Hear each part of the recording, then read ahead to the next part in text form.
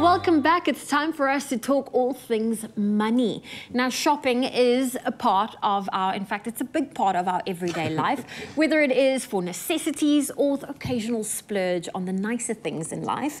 But given our financially conscious state of mind, I thought I'd open up the conversation to you at home and Raul here in studio to talk about our shopping weaknesses and how we budget accordingly. And the big question is for you about shopping. In fact, Raul, is budgeting for big, expensive things something you do?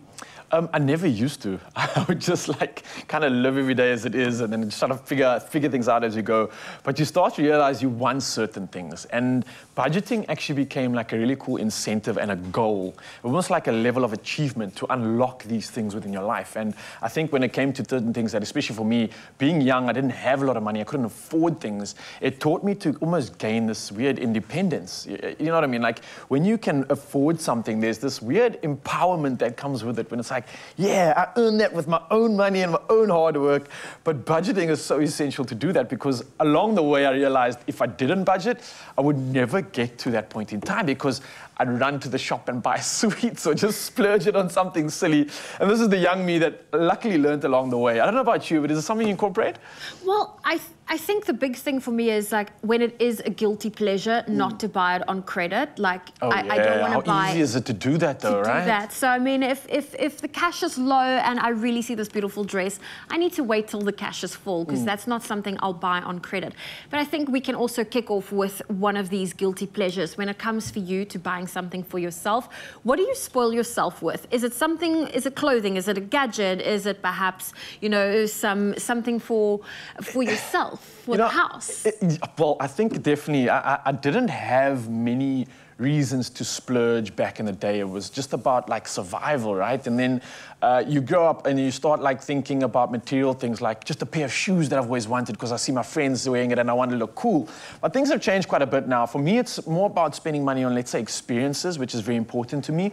But now I find myself, I don't know, maybe I'm getting old because I love buying things for the house. Yeah. Like I see plants, especially, come into my place and it's like a jungle. I just like any plant I see, I will buy it, and a pot plant, anything decor related. I think there was an interior designer within me that has just come to life nowadays, and I'm just loving just sprucing things up because at the same time, it's almost like an investment. You're investing in your space, you're investing in that good quality like environment that you're creating for yourself. So that is my kryptonite right now. Plants, pot plants, and anything for the house, you name it, it's there. What about you? I've been saying the same. I've been cheating on fashion with furniture, but I've also cheating on fashion with furniture, I like that. I've had to stop myself because you see all these beautiful pieces, but I have to ask myself, where is this going to go? I've been going for the minimal approach. I don't like clutter, but I do love random things, and I'm like, there's no space for it, so there's no point in buying it. But I like that because you know what it's incentivizing me for, and I get you, because it's now just bringing this point of like, I need more space, so maybe I need to work towards a bigger house one day, you know what I mean? So maybe the goal gets bigger. Maybe there's a silver lining there, I don't know.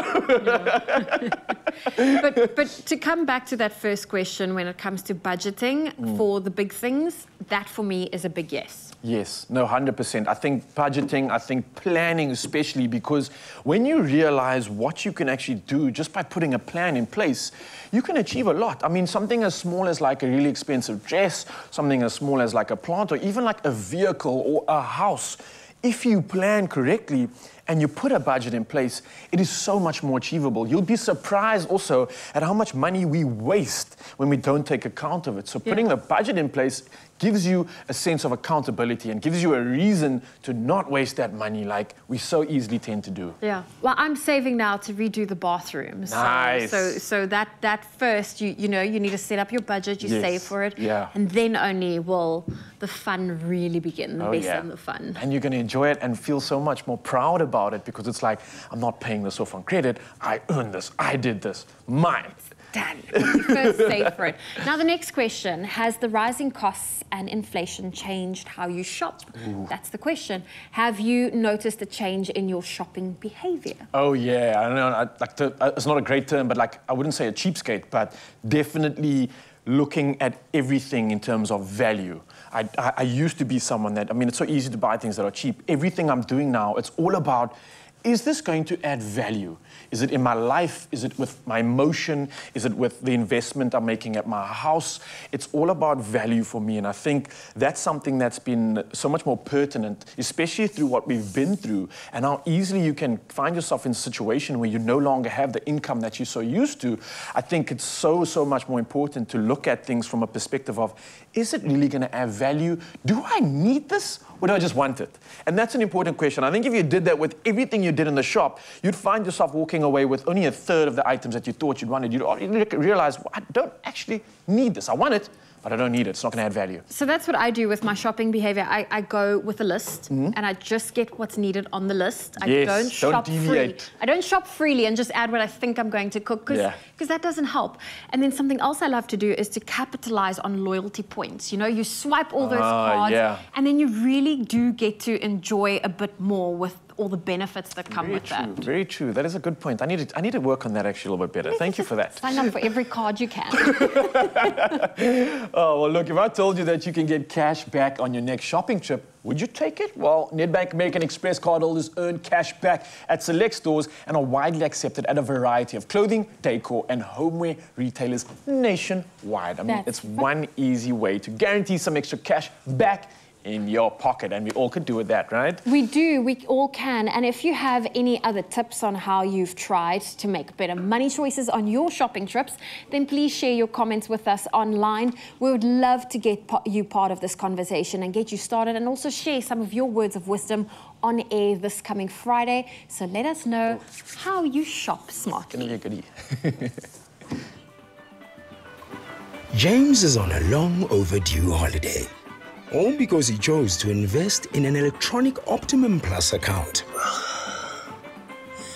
Yes, seriously. Be like James. Open a Nedbank Electronic Optimum Plus account and get an effective interest rate of up to 12.4%.